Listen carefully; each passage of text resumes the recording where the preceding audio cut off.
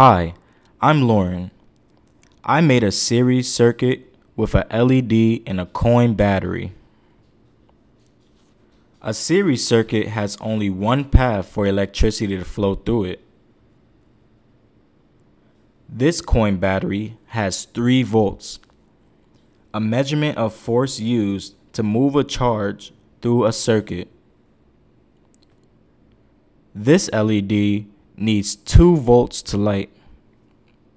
What do you think will happen if I add another LED in the series circuit?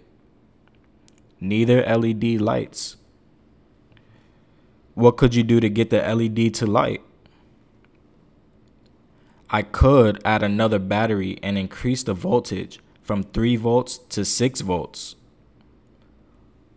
Or I can make a parallel circuit